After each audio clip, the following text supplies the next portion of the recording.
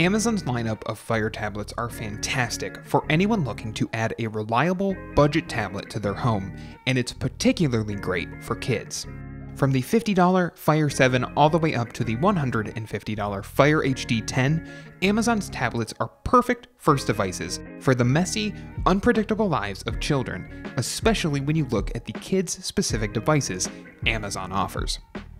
Of course, there's one small problem with the Fire tablet. Despite running a forked version of Android, it doesn't include any of Google's apps. That includes the Play Store, and more importantly, YouTube Kids, an incredibly popular app trusted by parents around the world to keep kids safe while watching videos online. An offshoot of YouTube's normal app, YouTube Kids allows you to ensure your child is only accessing kid-friendly content on the world's biggest video sharing network. If you're trying to install YouTube Kids on your Fire tablet, you aren't out of luck. Getting the app on your Fire tablet is possible, but not without some limitations. Let's start with the installation process. Installing the app isn't as easy as just running an APK installation file on your device. First, you'll need to get the Google Play Store up and running on your tablet. This process isn't complicated or time-consuming, but it does have a few steps you'll want to pay attention to as you install the required APKs onto your device. We have a whole guide for installing the Play Store on your Fire tablet that we suggest you check out if you haven't already, as installing the Play Store is a necessary step for getting YouTube Kids up and running on your device. Make sure you check that video out, because depending on which Fire tablet you have, the files you need to install may differ. Once you have the Play Store installed on your device and you've logged into your Google account, you can search the Play Store for YouTube Kids to install it onto your device.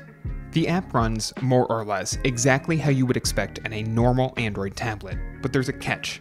The app won't run on a child profile on your Fire tablet. This has been a problem going on all the way back to the fall of 2017, and it continues to be a restriction implemented by Amazon. This is unfortunate, since free time is a useful tool for parents looking to curtail the apps their children use on the device. If child locks are essential for your family, you'll need to find a workaround for your tablet. Thankfully, you now have the full power of the Play Store installed on your device, which means you can install a number of apps to help control the experience for your child, even outside of the normal child profile. The one you sign up for is really up to you, but we have a few of our favorites listed in the description below. Norton App Lock is one of the best, since it can add PIN and password locks to the apps on your device, helping to ensure that your children aren't accessing applications that are unsafe or contain private information. Google Family Link can help keep an eye on your kids' screen time, manage their applications, view their activity, and even lock the device remotely, making it ideal for parents who want to ensure that the tablet is being used responsibly.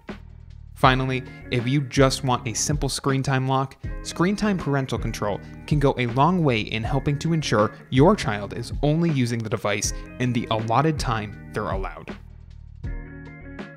If you liked this guide, make sure you subscribe for all sorts of videos covering Amazon's Fire tablets and other technology.